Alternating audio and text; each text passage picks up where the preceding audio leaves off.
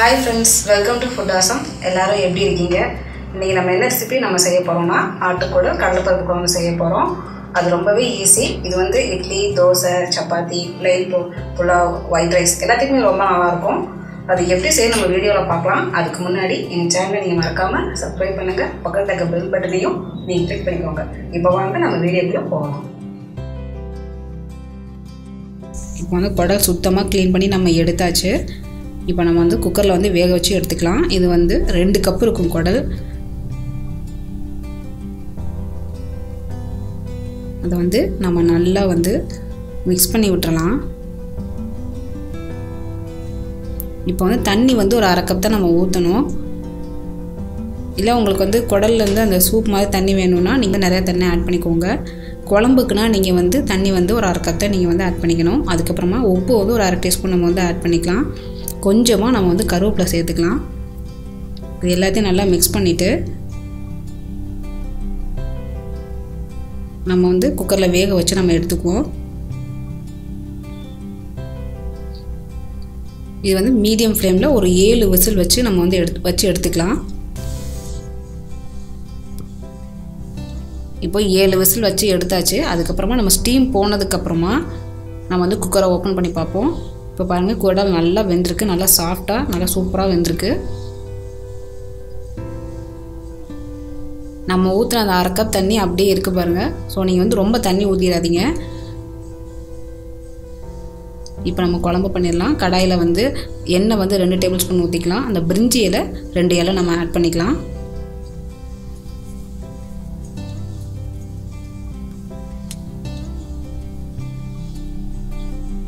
அதுக்கப்புறமா வெங்காயம் வந்து 2 வெங்காயம் நான் வந்து நைஸாக கட் பண்ணி வச்சுருக்கேன். அதையும் ஆட் பண்ணிடலாம்.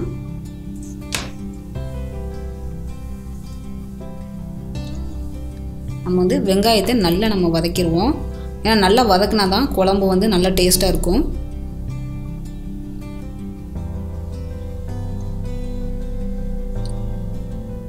இப்போது வெங்காயம் நல்லா வதங்கிடுச்சு. இந்த டைம் வந்து நம்ம இஞ்சி பூண்டு பேஸ்ட்டு வந்து ஒரு 2 டீஸ்பூன் நம்ம வந்து ஆட் பண்ணிக்கலாம்.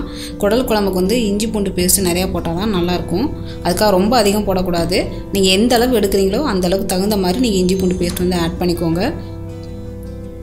இஞ்சி பூண்டு பேஸ்ட்டோட பச்சை வாசனை போனதுக்கப்புறமா நம்ம தக்காளி வந்து 2 தக்காளி நறுக்கி வச்சுருக்கேன். அதையும் ஆட் பண்ணிடலாம். இப்போ இந்த தக்காளி வெங்காயம் வந்து எல்லாமே நல்லா குழைய வேகணும். அப்போ தான் உங்களுக்கு வந்து குழம்பு வந்து இட்லித்தன்மையோடு இருக்கும். சாப்பிடவும் உங்களுக்கு நல்லா டேஸ்ட்டாக இருக்கும்.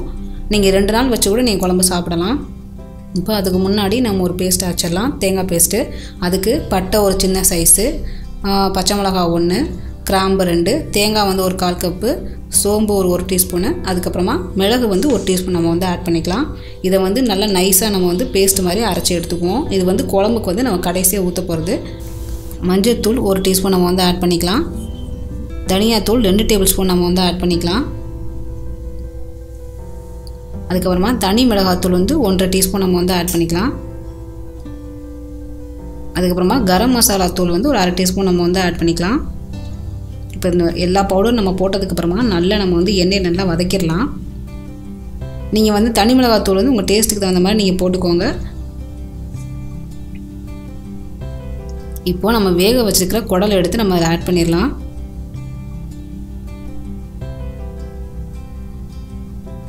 அதில் உள்ள தண்ணியை நீங்கள் கடைசியாக ஆட் பண்ணிக்கோங்க. இப்போ வந்து குடலை மட்டும்தான் போட்டு நம்ம இந்த மசாலாவோட நல்லா வதக்கணும். அப்போ தான் நல்லா உங்களுக்கு ஃப்ளேவராக இருக்கும், சாப்பிடவும் நல்லா சூப்பராக டேஸ்ட்டாக இருக்கும்.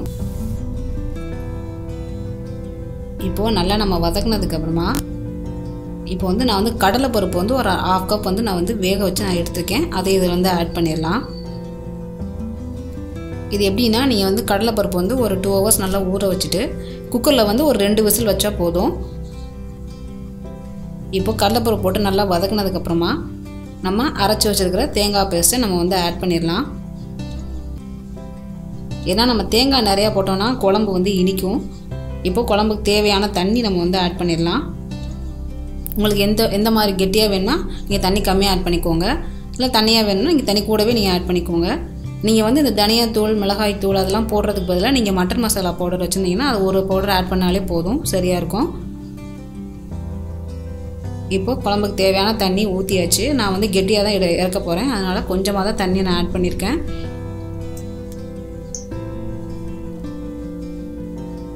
இப்போது தேங்காய் ஆட் பண்ணதுக்கப்புறமா நம்ம ஒரு 2 கொதி நம்ம விடணும்.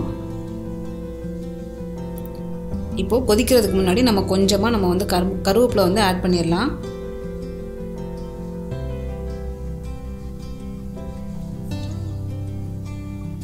கடைசியாக கருவேப்பிலை ஆட் பண்ணுறதுனால நல்ல ஒரு வாசனை கிடைக்கும், நல்ல ஒரு ஃப்ளேவராகவும் இருக்கும். கருவேப்பிலை போட்டதுக்கப்புறமா நம்ம வந்து ஒரு 2 நிமிஷம் நல்லா வந்து மீடியம் ஃப்ளேமில் வச்சு நல்லா நம்ம வந்து கொதிக்க விடலாம்.